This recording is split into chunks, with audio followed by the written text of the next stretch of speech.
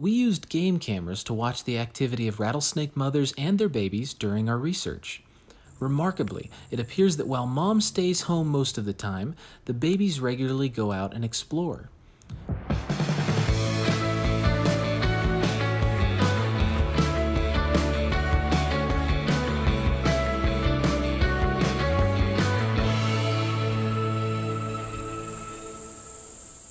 This beautiful timber rattlesnake in front of me is Diana. At least that's what we call her. And we've been following her around for about 3 years now to learn more about her.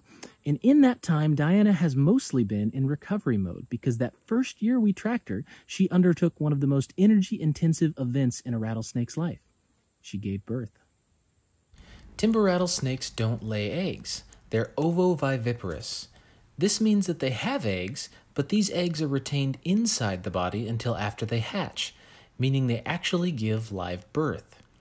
This allows females to micromanage the temperature of their developing young, but it also makes life a lot harder for those females.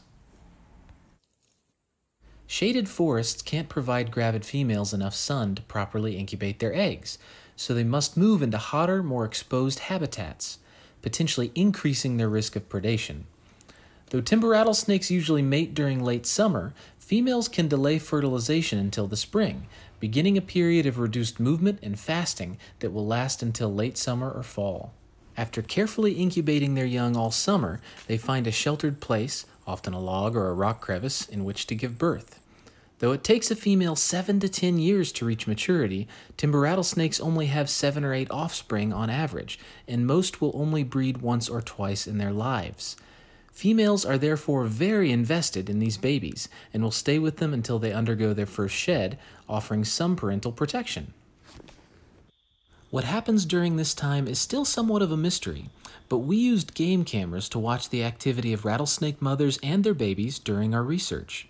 Remarkably, it appears that while mom stays home most of the time, the babies regularly go out and explore.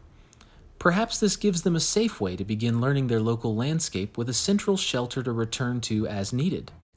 Our 2 females, Lucy and Ethel, both gave birth in this log, but neither emerged for nearly 2 weeks.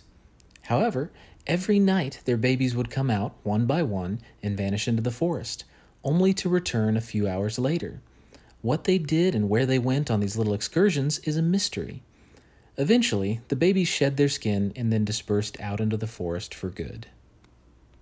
Mom's role in protecting her young may not yet be over, as these babies can actually follow their mother's scent trail to find a safe place to overwinter.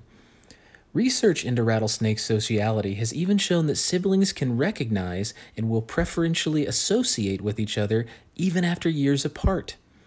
Though they have a reputation as cold, unfeeling creatures, it turns out that rattlesnakes are outstanding mothers that spend many months carefully protecting their young. We're just starting to scratch the surface in understanding how complex rattlesnake social lives are, but it's clear that family dynamics are very important for timber rattlesnakes.